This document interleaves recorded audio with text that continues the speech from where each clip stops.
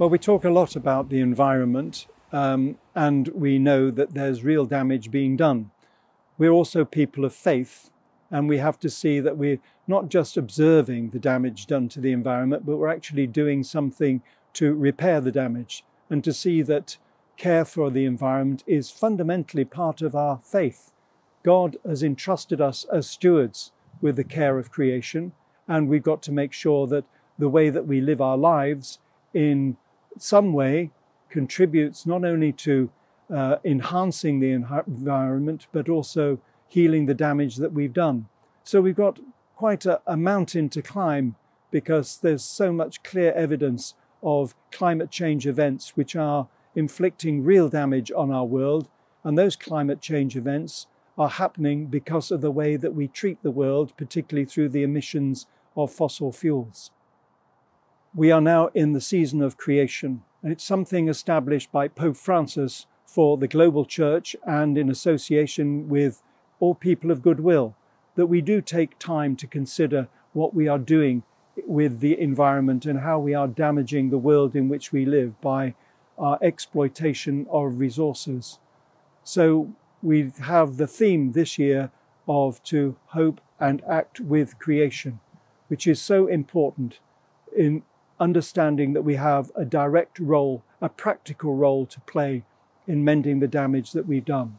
And this is a time which each year will be for us to consider carefully how we as individuals may amend our daily routines and do something which will be more enhancing for our world rather than damaging to it. There have been numerous examples of how we are beginning to work very hard in mending the damage that we've done to the environment.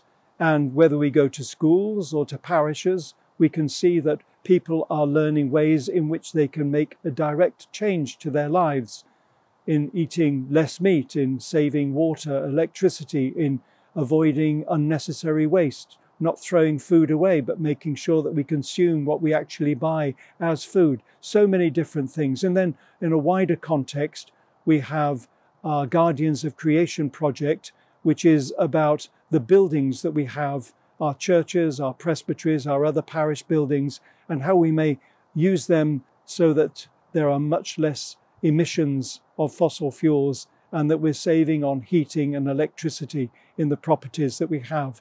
But there are so many different initiatives, and we've got to go on looking for best practice in all that we do, so that this season of creation can actually show real dividends and benefits for the world in which we live.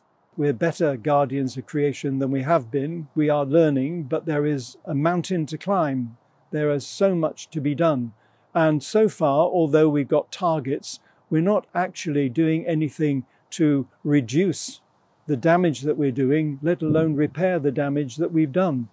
So we've got this notion of limiting global warming to 1.5 degrees, but actually, realistically, the government policies are not bringing us to the realization of those targets, and we've got to do more, and we've got to do it quickly, because there will come that moment where that damage will be irreparable. So we are making changes, we're learning a lot, but we can't be complacent. There's much more to be done, and there is a real sense of urgency that we get our practice right in the way that we handle the environment and care for it, and that we mend the damage that we've done. I've been invited by Chris Trott, the British ambassador to the Holy See, to be with him, with other experts on the environment, to consider the impact that we're having, the spread of good practice, how we can collaborate with one another. And there will be a number of other ambassadors from different nations gathered together in Rome. And we'll be meeting with Cardinal Turkson and with Sister Alessandra Smerilli, and we will be exchanging information and hopefully promoting some good practice for the ways in which we can tackle the environment and the damage we've done to it, and also set realistic targets for repairing the damage and changing the way that we live. It's an important forum, and I must say I'm so pleased that Chris Trott is wanting to bring us together for these discussions, which hopefully will lead to a good sharing of information. Caring for our common home has now become a priority. We can see all around us the effects of climate change events. So far, we have avoided the worst of those effects in our own country, but even here in the United Kingdom, we've seen floods and droughts, and we've even seen wildfires.